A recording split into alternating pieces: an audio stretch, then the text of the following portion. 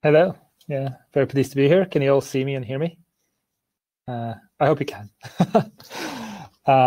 Yes, as Jeremy has mentioned, we've been pretty active in RISC-V and around RISC-V, I guess. A lot of the work we've done revolves somewhere around, machine learning. So I think it'll be a great tie into the next presentation as well. But yep, let me just kind of go through my slides. Today I'll be talking about how do you develop and test machine learning on small microcontrollers in RISC-V and in FPGA, and sometimes both.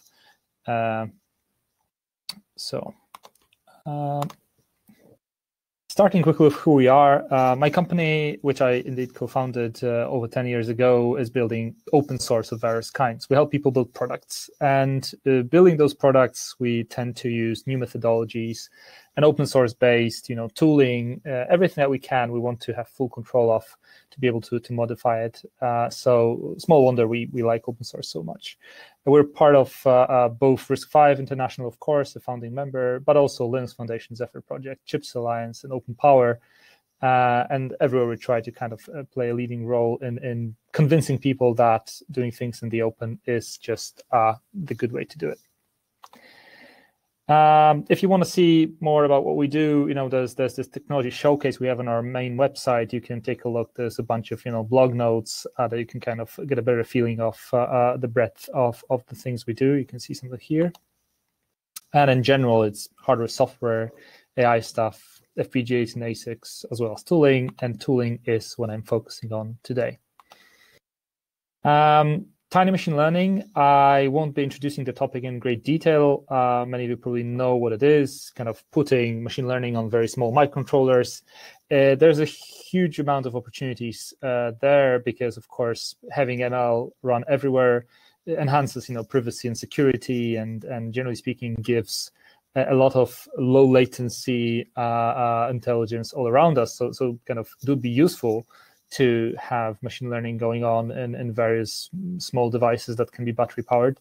But of course, this introduces a lot of challenges. And those are around, of course, constraints that those devices have, as well as more general stuff that concerns, I think, all sorts of IoT and embedded and edge development, which is, the difficulty in sourcing hardware, felt particularly now in this period.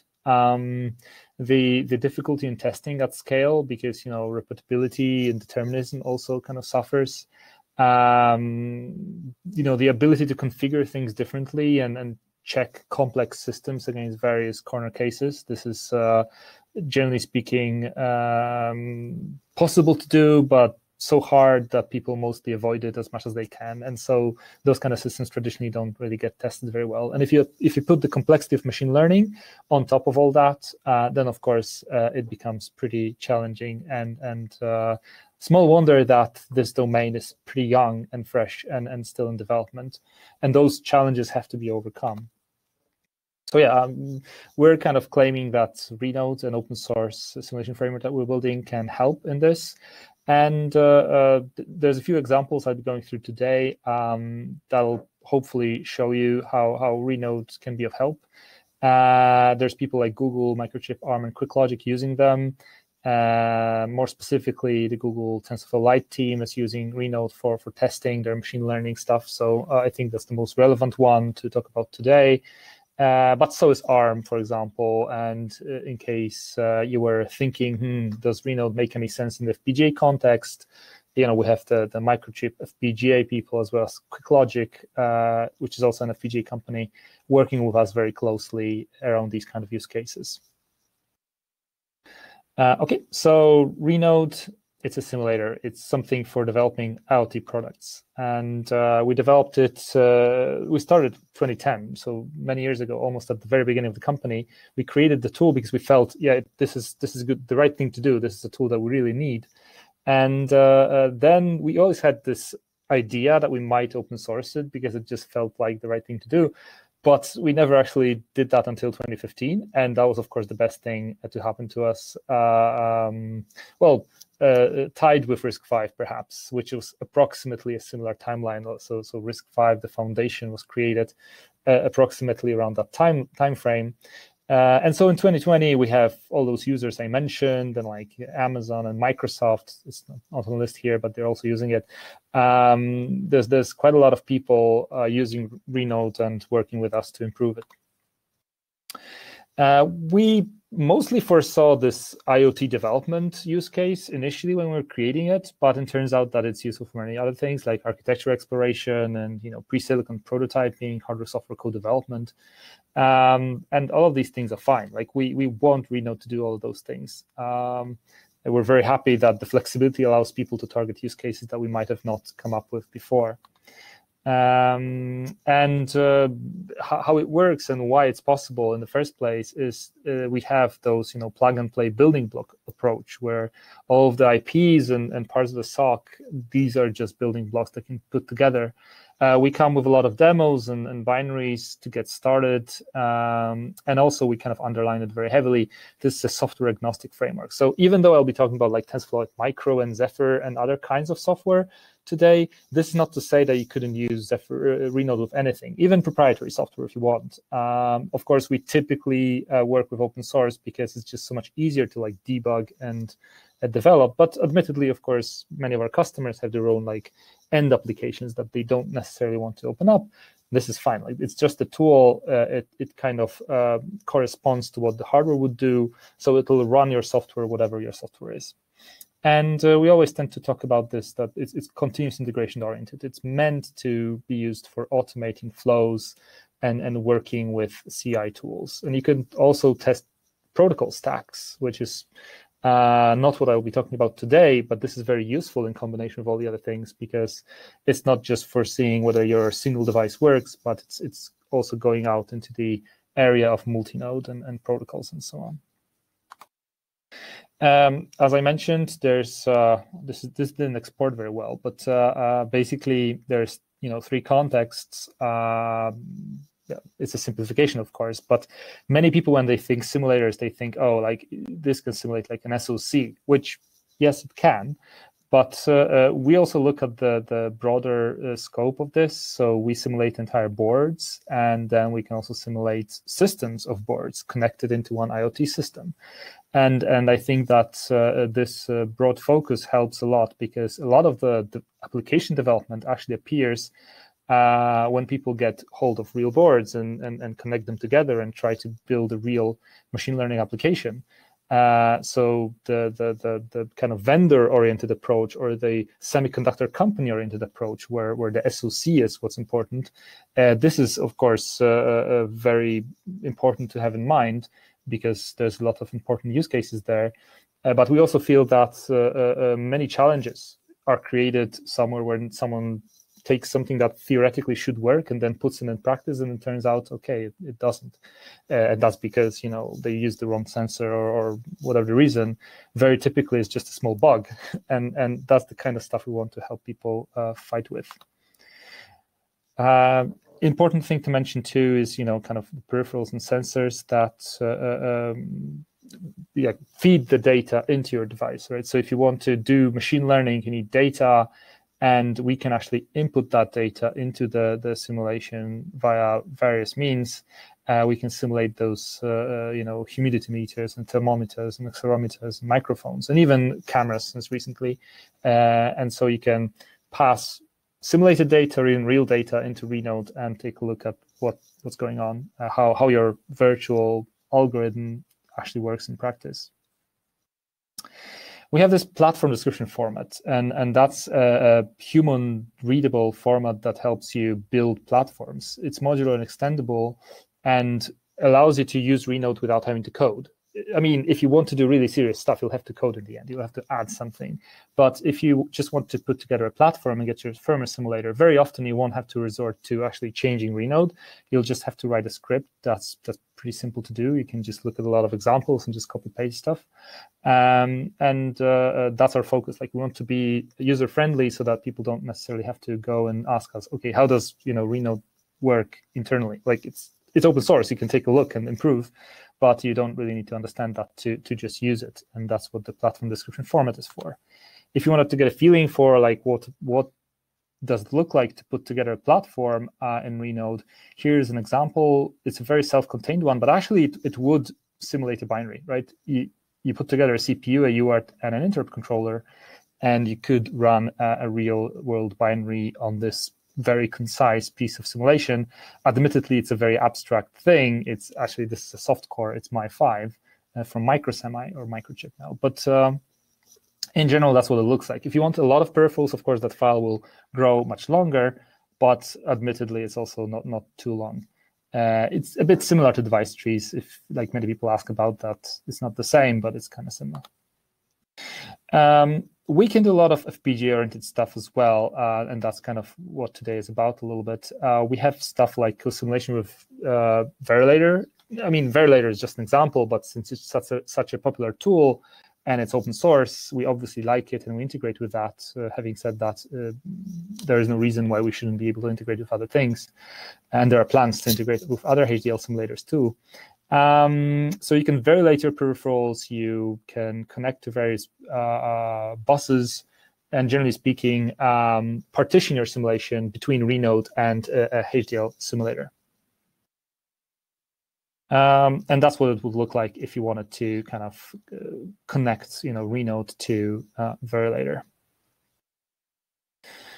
We can also co-simulate with physical FPGAs. Here we have a picture of FOMU because that's where we originally implemented this kind of thing. Now, this is actually, of course, going to be possible with other FPGAs too. We're actually working with, for example, Microsemi on kind of implementing more like FPGA co-simulation capabilities.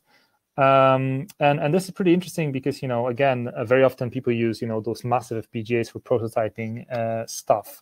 And being able to like partition that onto Renode and then just focus on the stuff that you really need could potentially get you going in a much smaller FPGA than would normally use for the entire SoC. So I think it's a very interesting area, very worth exploring. And yeah, that's what it would look like if we wanted to kind of simulate Renode and physical FPGA. As you can see, there's an Etherphone bridge and a server that connects those two. And some of the peripherals are in Renode, and other stuff could be in the FPGA itself.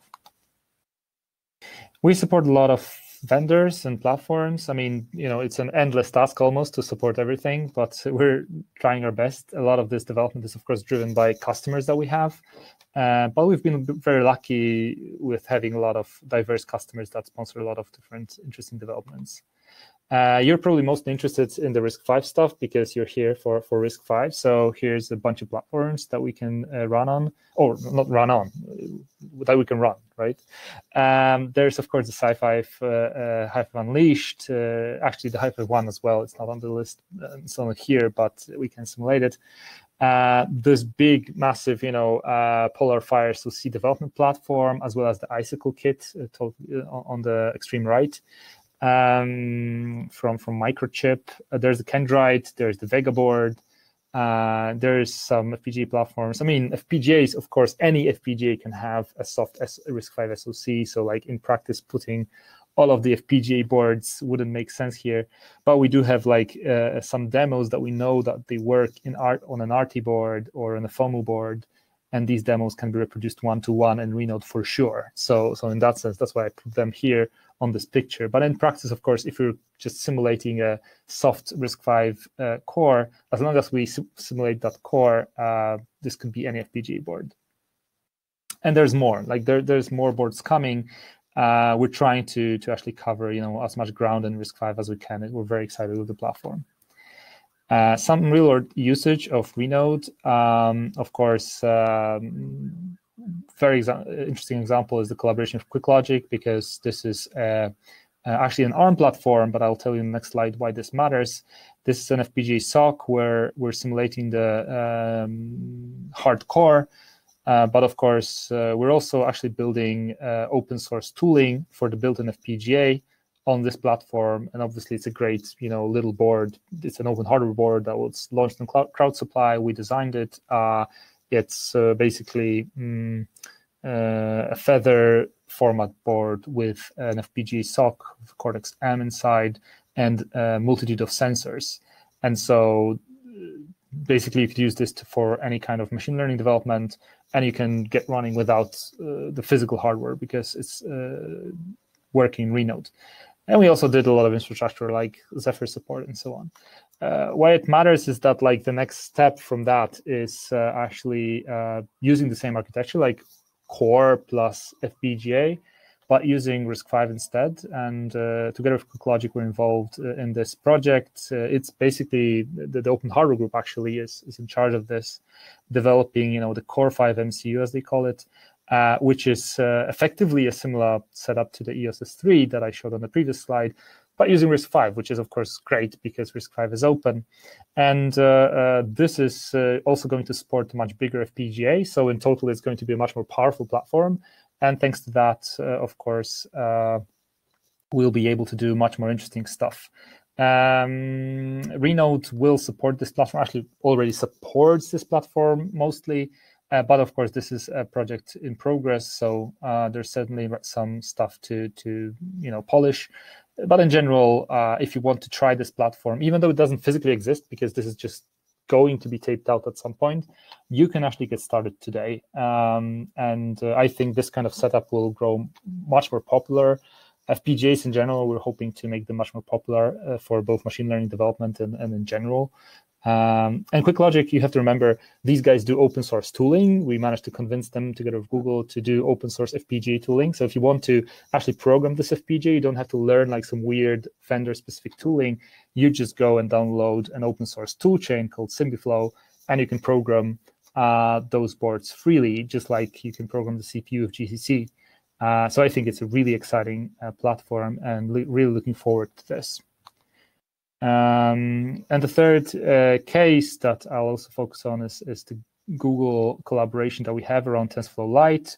Basically, I won't walk through the entire story perhaps, but just to say, it's a long story where we started, years ago, just did a little bit of work, and then gradually we got to at the point where we are today, where we're doing quite a lot of work together.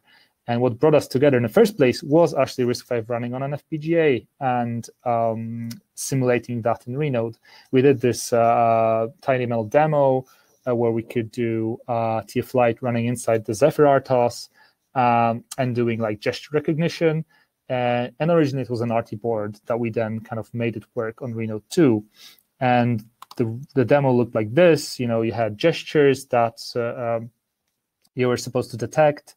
And we fed like artificial data into Renode and detected the gestures. It was pretty exciting, of course, and still is, but we went quite a long way from there. There's also the education use case, which is really growing on us. It's not growing on us, but in front of our eyes in a sense. We have this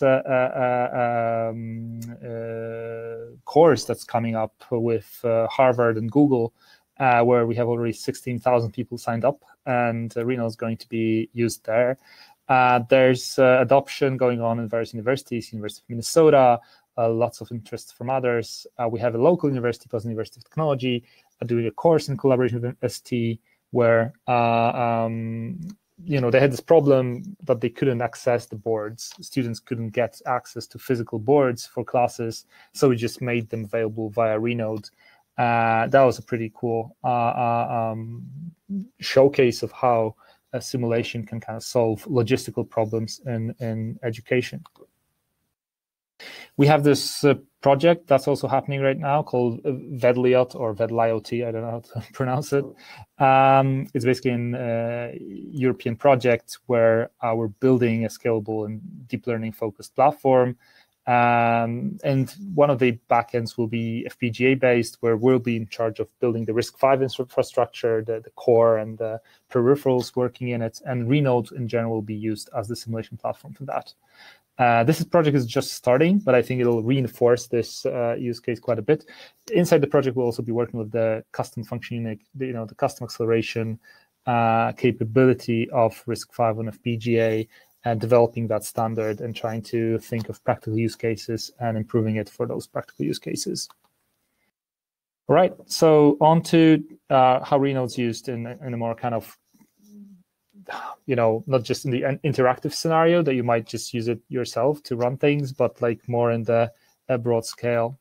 So Renode's very much focused on this flow where you'd be working on your own computer, that's the darkened box, but like the general context is you working in a company environment and having a server and having, tests and teams of people working together, where having simulation just eliminates that problem of physical incompatibility of hardware and the logistics challenges. And there's, of course, much to be said about how you can use Renode in CI. We have many examples today. One of them here is this is a Travis-based CI. Travis is perhaps not, kind of going away a little bit, but we have a lot of GitHub actions examples too. Nothing stopping you from using Jenkins or GitLab or whatever else you want to do. We have a metrics analyzer, like a framework for analyzing how your binary runs and how many instructions you're executing and how you're accessing memory, what kind of peripherals you're accessing and when, and what are the exceptions generated. This you can do both in like real time.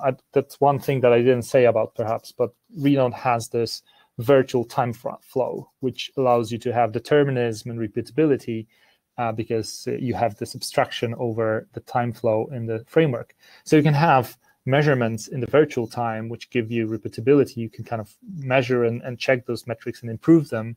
You can also do real time, of course, because you might be interested how this maps onto real world performance on your host computer. But of course, that's kind of less. That's perhaps more if you're interested in how to just speed up your simulation, but it doesn't have anything to do with the quality of your algorithm, or at least it's not directly related.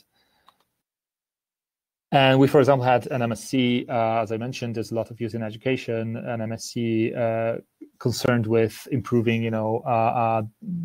CNN model architectures without instrumenting code. So you just run stuff in TF Lite, but without having to change your code to extract that data, and you can use that data to then see whether you're going forward or backwards.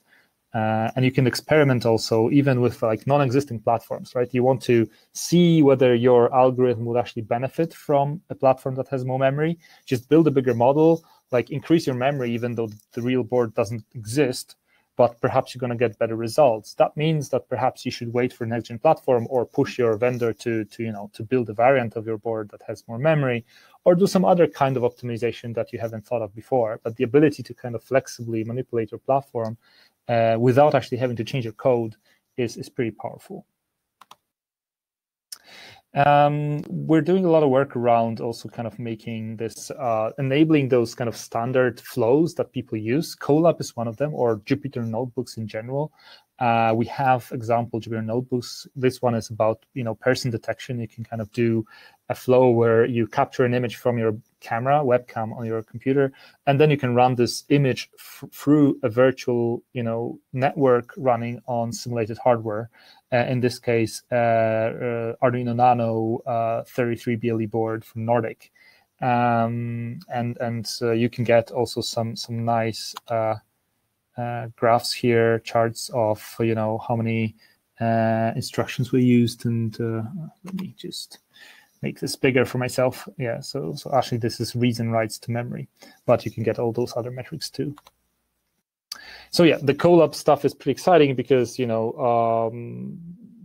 basically it's a fantastic tool for presentation. It's popular among researchers and students. You don't have to convince people to use it. They're already using it. And you can put this virtual hardware in front of them and tell them, hey, look, like you don't need a board. Just go and do this in a notebook and see the results. And Google provides the compute power to also kind of make it work in the cloud. And working together with Google, of course, is pretty useful here too. This way of working will also be used in this edX course I mentioned. And we're also maintaining a repository of collabs that showcase different things with TF Lite. Two things that my team wanted me to mention, and I think this really awesome, is the ability to support custom instructions very easily. This is very useful in our work in Core-V MCU because CV32E40P, as they very conveniently call it, is this platform coming from ETH Zurich that has a lot of custom extensions, right? So what do you do? Do you kind of implement this painstakingly in code? Well, we normally do it differently. We just build those custom instructions with patterns and very terse and concise handlers, and basically in a few lines of code you have the entire implementation of a specific instruction going on. And this is also very useful for like prototyping of machine learning acceleration. It's a very flexible ability that gives you, the ability to prototype things first. If you really want to then create more advanced implementations and do some more detailed stuff, you can still do that. But just for quick prototyping and seeing how's this crazy idea going to work out, it might be just 2 lines of code. And similarly, we have ability to add, Python hooks that you can just inside a Renode script, you can put specific hooks that just get called on various events. And since you have access to all the details of your CPU, you can really do pretty crazy stuff. This is, pretty extreme and perhaps a bit advanced usage of Renode. But if you're actually doing, machine learning development, if you're building RISC-V implementations, you're already probably doing pretty advanced stuff. So this is just so much faster. And then, of course, once you hit the nail on the head, once you find the right combo of what you wanted to do, perhaps you can even go and implement that in your real-world HDL design. We've had teams like Dover Microsystems actually developing Renode first and just building the things they wanted. And then once they found the right combo, they went and developed the hardware. No earlier, right? They didn't actually do the hardware first. They built the simulation first, and only then they built the hardware. We have stuff as well like testing. Basically, this is a public testing dashboard where we test different binaries, different softwares. We compile them and run them in Renode to see if they keep working. We have public results of CIs that we kind of run. This is actually the Renode CI that you can just view online. We have nice, of course, log viewers that you can use to take a look at whether your thing executed correctly. In general, there's lots of infrastructure work that we're doing right now to kind of build a more convenient, CI experience. Right, so hopefully I've told you quite a lot about interesting things. Now, what you can do next with that. First, there's some ongoing developments that it's just good to follow them. And some of them are, of course, a bit more ARM-focused, but it's also useful given the fact that, even our ARM-based development, we do a lot of, sensors and I/O that eventually kind of gets used as well in the RISC-V world. One big platform that we focus on right now is the Arduino Nano 33 BLE Sense. And we're doing quite a lot of work there, including video. We can actually input data to a virtual camera. And that one's going to be used in the Harvard TinyML course. And we're also adding a lot of support for the, for the Core-V, for other boards, for sensors. And generally speaking, we're helping the TF Lite Micro team adopt Renode-based CI. And that's kind of, I think, the most exciting part, but that has less, least visible, but like most exciting, because we're gonna make their CI actually test whether things are breaking or improving, which of course wasn't there before, which was a major challenge. And we're doing a lot of work for education and collabs and all this kind of user-facing stuff that is very nice to have. If you want to work with us, just come to us and help. We can help build your CI machine learning pipelines. We can help you implement practical machine learning and just adopt this new approach to development and build RISC-V and FPGA based stuff in a hardware software co-design context. And if you just wanted to not to talk to us, but rather just get started with Renode, there's many ways to do this. There's packages for various operating systems. There's Docker. There's Conda. There's even portable Renode, so you can just grab a package and just get running on your Linux machine immediately without any dependencies. So that's an option too. And with that, yeah, I finished my presentation. Thank you very much. Thank you, Michael. Great presentation, and good to have an update on quite where Renode's going these days. We'll take a couple of questions while the next speakers get ready. I'm guessing that Ari is going to be the next speaker up. Any questions for Michael?